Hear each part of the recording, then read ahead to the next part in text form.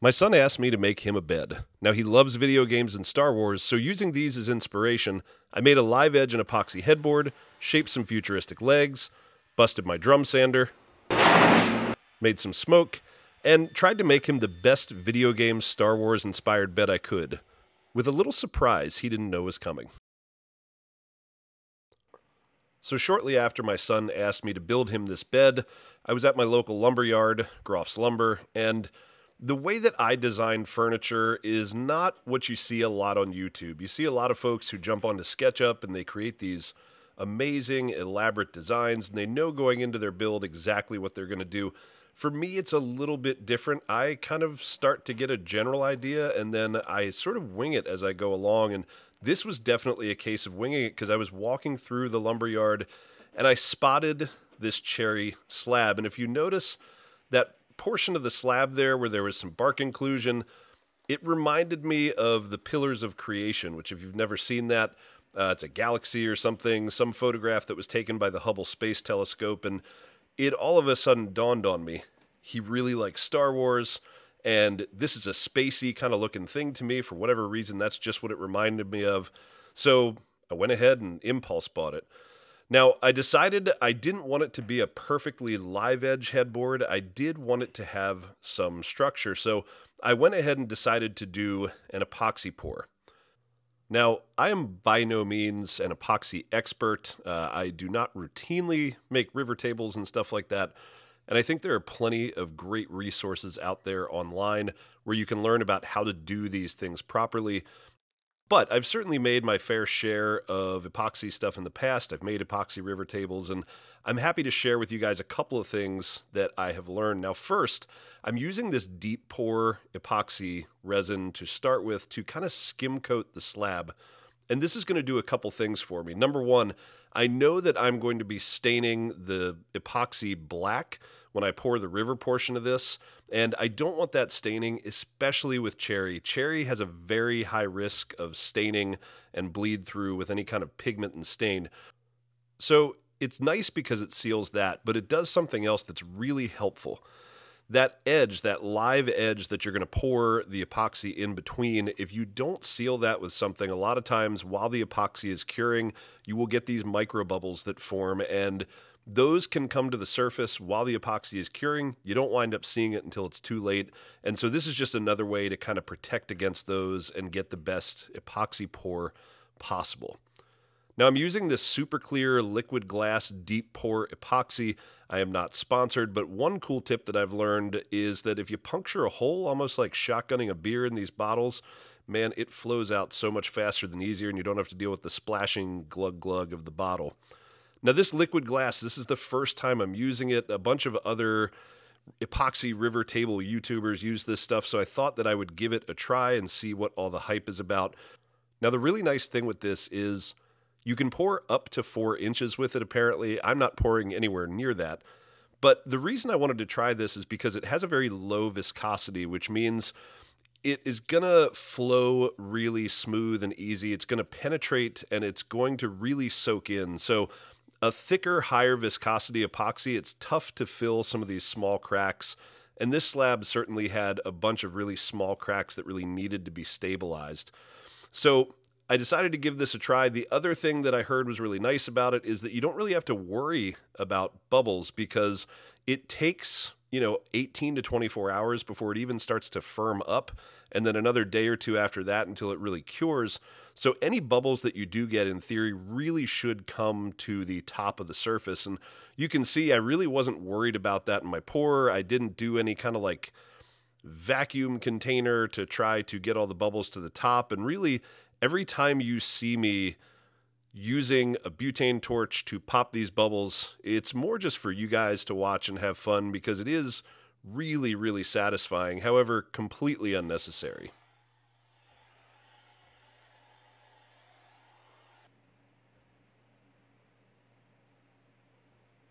So with a 2-day cure ahead of it, at least it was time to start working on the legs while the headboard did its thing. Now, I wanted to show you guys, sometimes when you're in a small garage shop like this, you have to get creative with your space, and this bandsaw is no exception. These are almost 8-foot long boards, and it takes a lot of wrangling to get them cut, but I really do prefer to rough cut my boards on the bandsaw first and then head over to the miter saw. Now, I'm using cherry for all of this. I am a big fan of cherry, and this is 8/4 cherry that I'm working with. If you don't know what 8/4 means, it's a way of measuring wood that refers to the thickness of it in quarters. So an inch would be 4/4, 2 inches would be 8/4, and so on. This is all 8/4, as I mentioned, and so I do a rough milling first where I broke everything down, and then I actually let it sit in the shop for a day or two because you want to see if things move. These boards were up to 12 inches wide, so especially when you hit these at the bandsaw, cut them down to near their final length, they do move a little bit. So next step, once they were rough cut to their length, was to get them over to the joiner to get a flat face on them. And milling is really one of my favorite parts of woodworking. It's interesting because I've heard a lot of people say they really don't enjoy milling. There's something about it for me that's very satisfying, almost more satisfying than even the finishing process, where you've got this rough looking wood and all of a sudden you get to break it down and start to see what's underneath all that rough exterior, and it's when the project really starts to take shape. Now again, I had previously mentioned that I really didn't have a plan for this and I'm kind of winging it, and I had a general idea of how I wanted the legs to be. Now at the foot of the bed, I didn't want a tall footboard. I wanted the feet to go ahead and be flushed with the stringers, with the length and the width of the bed, but then obviously I knew the headboard needed to be tall enough to accommodate the headboard. And then on top of that, I had a cabinet that my son already had in his room for under the bed that I had to make sure this all fit with. So I was working with some good general measurements as I milled this all up. And in the day or two while I was letting these boards rest after the initial milling process, I started to do some more research. Again, knowing that my son likes video games and Star Wars, so I started searching for some stuff, and I looked at video game brands, and I started to notice that a bunch of the brands that make video games have these sort of sharp and rounded angles in them. And then I went and started looking at Star Wars stuff, and I looked at an AT-AT walker, and I noticed, hey, look again, there's all these rounded angles. And then same thing, of course, popped up a picture of a TIE fighter.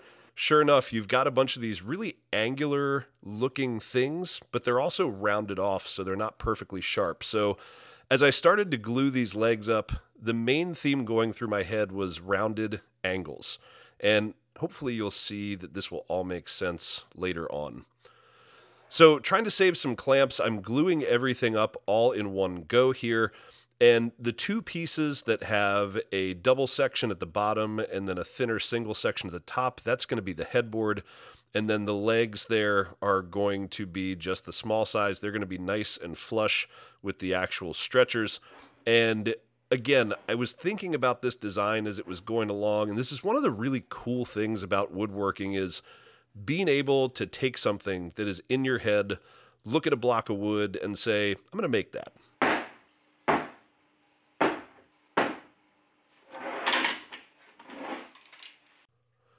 So on the first round of milling, I made sure that everything was thicker than I needed it to be, wider than I needed it to be, because anytime you're making legs, there's this secondary process of making them your final thickness and squaring them up.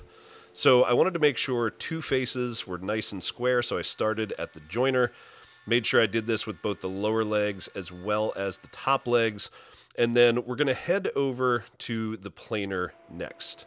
Now, if you notice here, this is the width and then this is the height, and there's a couple different ways that I could take this excess material off. One of the more obvious ways would be, let's say, go over to the table saw and take that off. I could also go to the bandsaw. These were pretty thick legs. They were pushing the height of my table saw blade, so that wasn't really an option. And with the bandsaw, you always run the risk of drift, and then you still have to finish it on something, so a couple passes through the planer, and that made nice quick work of it, and we had nice squared up legs. So my reference surface when I go to put the hardware in for this bed is going to be referencing off the top of the stretchers.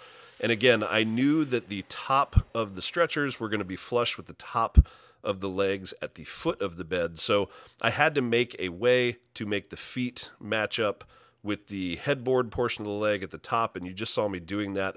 at the miter saw, and now is where all of this design happens. Again, there's definitely people out there who are super good with SketchUp and probably could have done this on there, but for me, I like to draw everything out with a pencil, take a look at it, I can erase if I need to, and look around at it, put it all together, how it's going to stand, and it gives me that final idea of, yeah, this is what I want to have happen, and this is how I want this to look. So again, these legs are pretty thick, and there's a bunch of different ways that you can cut a taper. Now, I do have a woodpecker's tapering jig, but unfortunately, these legs were just too big for it. So I decided to work with John here. And John is my quick, do-it-yourself, makeshift tapering jig. I'm going to set up a couple blocks of wood just to make this nice and repeatable. I matched this piece of scrap plywood up to the line that I had drawn, and you can see why I make that squiggly line for the waist. I want to make sure I'm cutting the right portion off. Now you can see what I'm talking about here with the height of my table saw. With this jig, I'm not going to be able to cut all the way through, and again, you could cut this taper on a bandsaw, and I will show you how I'm doing this here in a second, but I thought this would be a way to give me a nice clean result without having to do bandsaw, then joiner, or a hand planer, or sander, or anything like that. So this jig wound up working really well. I went ahead and used double-sided tape every time just to make sure everything was nice and firmly stuck, and things cut really well. And now, as with any jig, let's have a moment of silence for John, the makeshift tapering jig.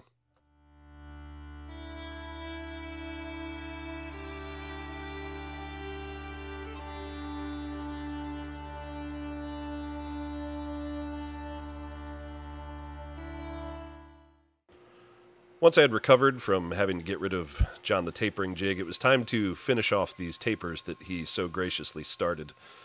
So you can see now step 2 of this strategy where I started at the table saw.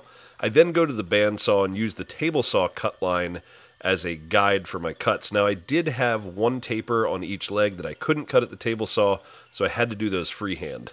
But it's nice to be able to do this. Now it's important if you are going to use this technique, you need to make sure that you are not running your bandsaw blade right up against the smoothly cut face from the table saw, because I'm going to need that here in a second. And I took these over to the router table and I used this flush trim bit. So again, this is just one method of doing this. You could cut the tapers directly at the bandsaw and then either use a hand plane, a hand sander, or even a joiner to get these tapers nice and smoothed out.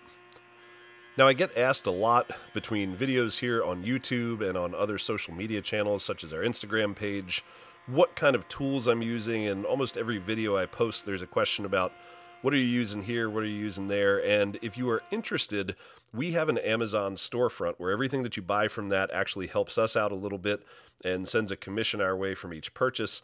And I've tried to organize them in a lot of different categories. So if you are interested in any of the tools that you see in this video, there's going to be a link down to the Amazon storefront down in the description below. And if you do want to buy anything from that, we'd really appreciate it. It helps us out quite a bit. Now, as I mentioned, on each leg, I had one of these tapers that I could not cut using the table saw, bandsaw, router table method. And especially here at the headboard portion of things, I knew that this was going to be really tricky, so what I decided to do for these two is use this flush trim bit. You can see, again, I just set a piece of scrap plywood right up against that line, cut the flush trim bit down as far as I could, and then took it over to the router table to finish off. Now, for the freehanded tapers on the feet, I decided to go a little bit more old school and use a hand plane, and I really think it's important to be able to be a hybrid woodworker.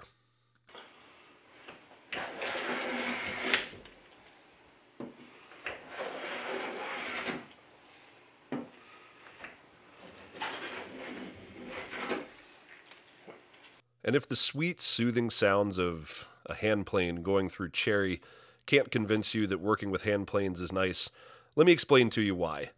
I think there are certain things that are just a lot easier to do when you do use hand tools. And that's what I mean when I say a hybrid woodworker. This is a term that I first heard used by Mark Spagnolo, and it makes a lot of sense. Using power tools for big jobs, for repetitive jobs, wherever possible, but then also using hand tools, especially in areas where you need some finesse. And for instance, with that headboard angle that I had cut, I had to freehand cut that at the bandsaw, and the mortise for how I'm going to put the headboard into those two legs is referencing off of that front edge. So I wanted both of those front edges to be exactly perfectly flush. So all I had to do was set my pieces down with the back down on the table, and then use the hand plane to make them perfectly flush and smooth, and it leaves a beautiful surface.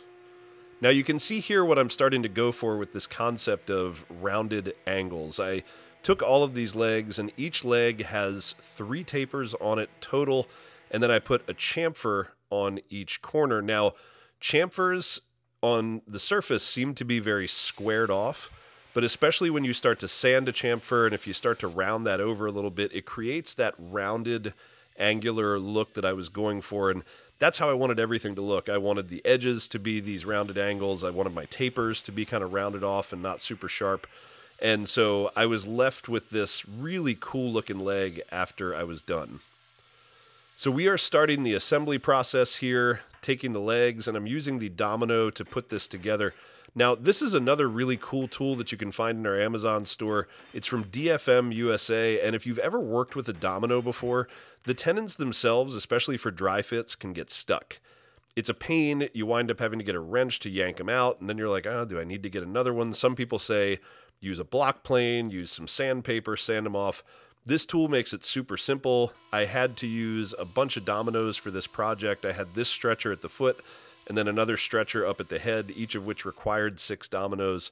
So being able to clean these up in a batch way was really nice, and I'd highly recommend you check that out if you are a domino user. Now, it's really important as you go through a project, don't throw your scraps away until the project is done, and this is a perfect example. This outside taper on the feet was going to make it almost impossible to clamp these, and so saving my offcuts was great because once everything was smoothed up, I was able to use some CA glue and masking tape to make myself some clamping calls, and I use this process a lot. I build a lot of furniture with angles, and it always works really well, so it's really important. Make sure you save your offcuts. Now that the legs were starting to take shape and some sub-assemblies were coming together, it was time to come back to the headboard and demold this thing, and the mold spray that I used worked really well. I had no trouble getting this thing out of the mold.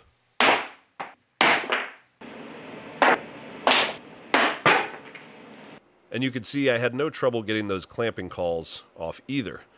Now when it came time to surface and flatten this, I thought, no trouble, I'll do it myself on the drum sander. That's fine.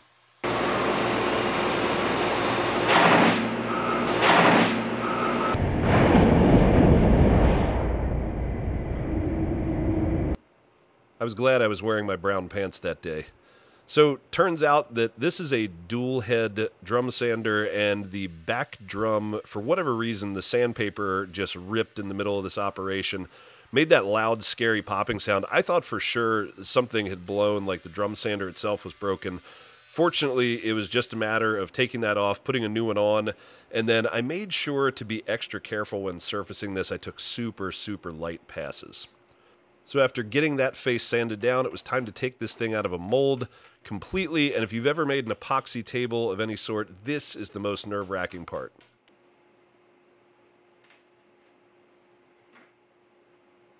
Such a sweet, sweet sound.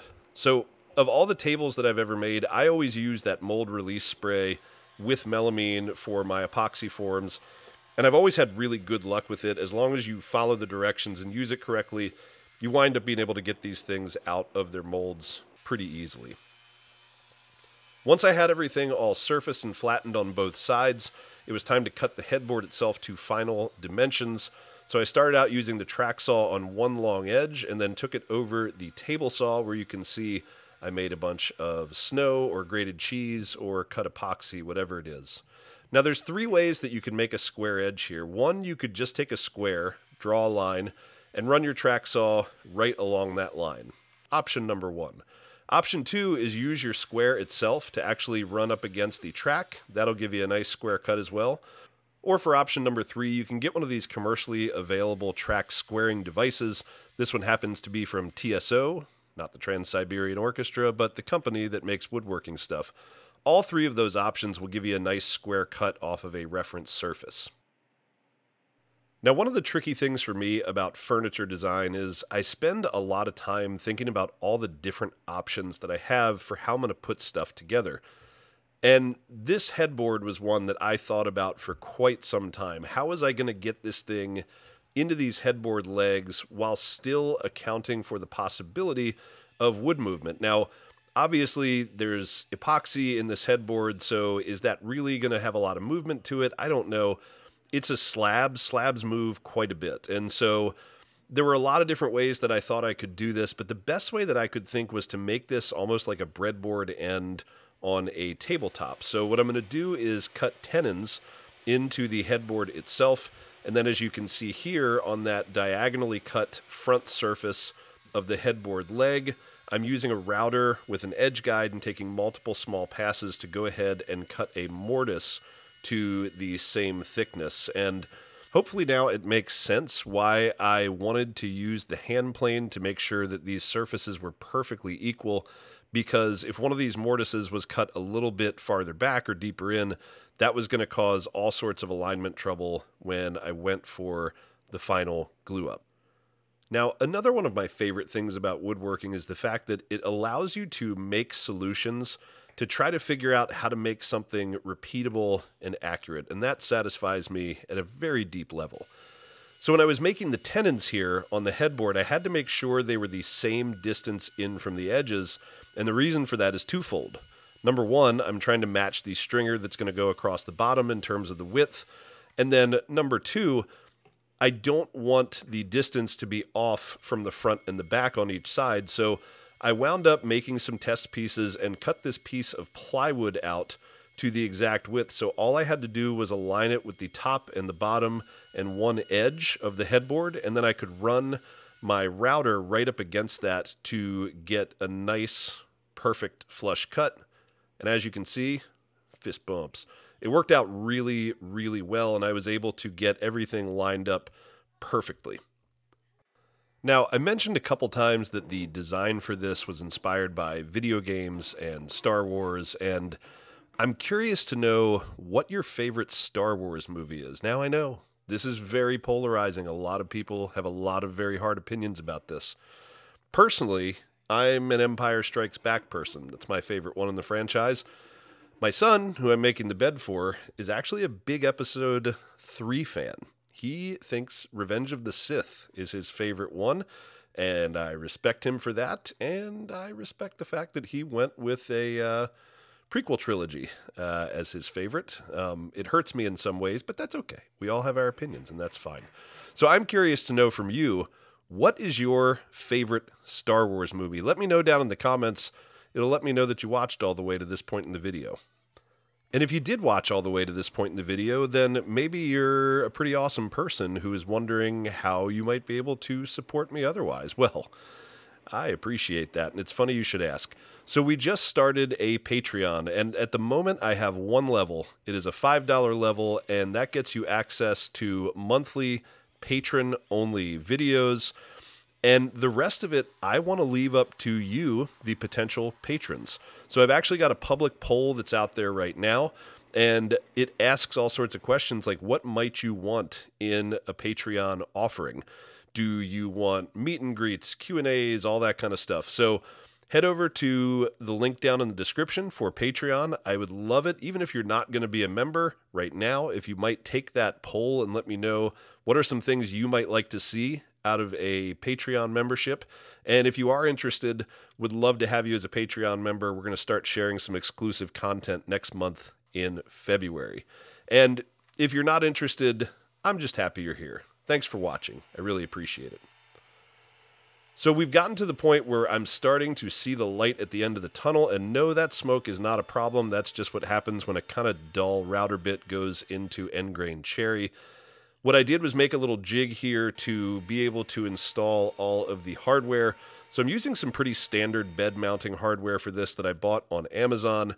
And the important thing with these is you don't want them to be too deep in. You want them to really sit just flush with the surface. And so I made this jig out of some scrap plywood.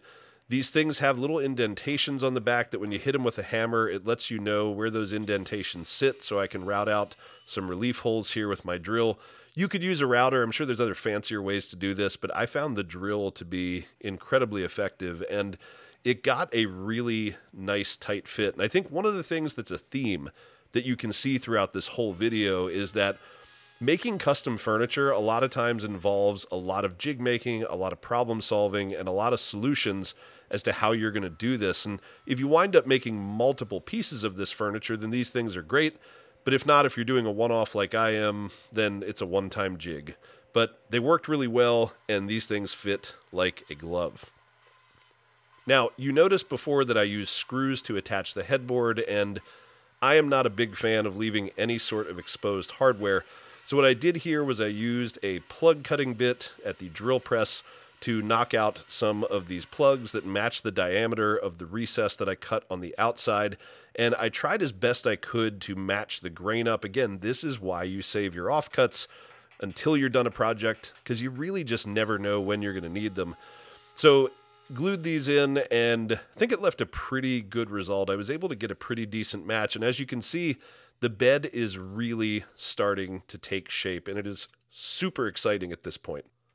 Now, you may be looking at that headboard and thinking, man, I hope this guy thought about wood movement, and I absolutely did think about wood movement.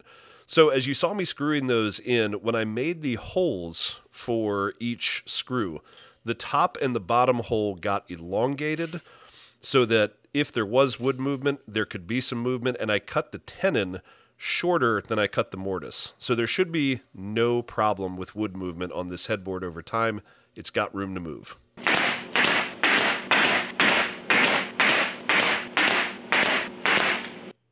Now those pieces that you just saw me install on the long stretchers there are going to hold the strips that I'm going to use to make the platform for the mattress itself. This is a twin bed, so I really shouldn't need much more than that for support.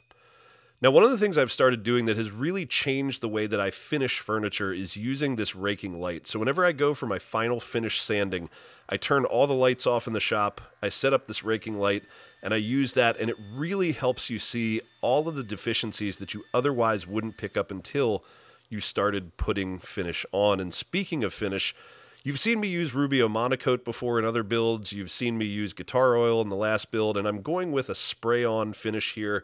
This is a water-based urethane called Endurovar, made by a company, General Finishes. And again, I'm not sponsored by any of these companies, but I really like this finish. It is water-based, it is eco-friendly and environmentally safe, apparently. And I was fortunate enough, I was doing this in December, and we randomly got a day where it was like in the 50s. So I was able to take that and use this outside. Now, the first coat when you spray this on, because it's water-based, is going to pop the grain. I've tried water popping before I put this finish on. It still pops the grain, and I find you have to go back and do a rough sand with 220 grit sandpaper, and I like to do that with this orbital sander. It takes down the water pop, and it also takes off any orange peel whatsoever. And between the second and third coats, there's really not that much roughness. You just need a 320 grit furniture pad that you just kind of lightly scuff it down with. And this is a great finish. And if you work out of a garage or small workspace, I would really encourage you not to be intimidated by spray-on finishes. There are some great finishes out there, and I gotta be honest with you, I really prefer the look of this to even some of the hard wax oils that I've used. It just leaves a really nice sheen. So, this thing is all finished, and I mentioned that I had a little surprise for my son that he wasn't expecting.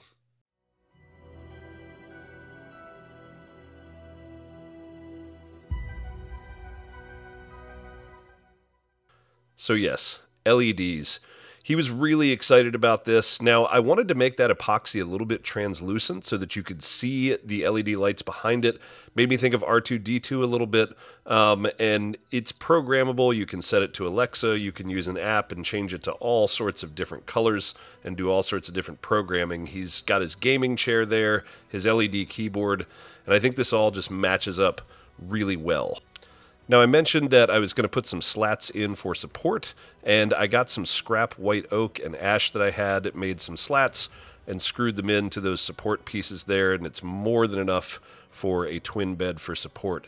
And as we're going through all these shots here, hopefully you can see what I kept talking about with rounded angles, with the tapers, the chamfers, and the scuff sanding, and kind of everything coming together really makes me think of those TIE fighters, those AT-AT walkers, the angles that I see on his gaming chair, and it just turned out really well, and I'm super happy about it. So if you feel like I earned your subscription, I would love to have you follow along. Subscribe to the channel. Can't wait to show you what I've got in store for my next build, and I think I better get out of here before I get lightsabered. Catch you on the next one.